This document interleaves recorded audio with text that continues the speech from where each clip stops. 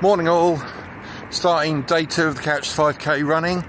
It's another 60 run, 90 walk. So the second run after my injury. So happy to report that I had no problems with my calves following Saturday's run. So beautiful morning out here. The wind's still a bit fresh heading forward, but not too bad. Running on my own today, so that's just me and Iggy and the Stooges, listening to Raw Power for this morning's run in my earphones. Let's go. Second run, my breathing's back again, so better shape than I was last weekend, so that's good going. Back to normal maybe.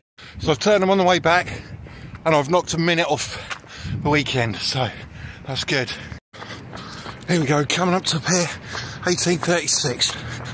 Oh, so I'm nearly there, nearly there. Oh. Get it on 19, come on, come on, come on. Oh.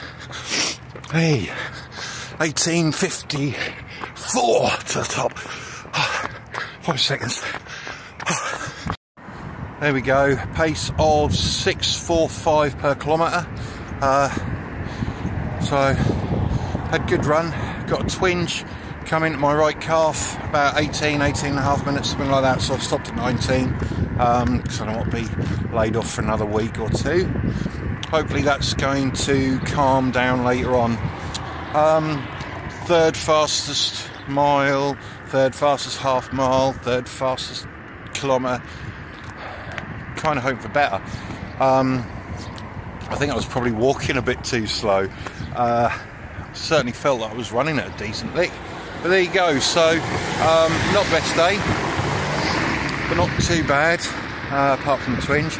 So now it's off to Norwich in an hour to have a gait analysis done and a foot scan and find some, probably find some more suitable training shoes. So I can't damage myself, can I? Not at my age. Anyway, see you next time.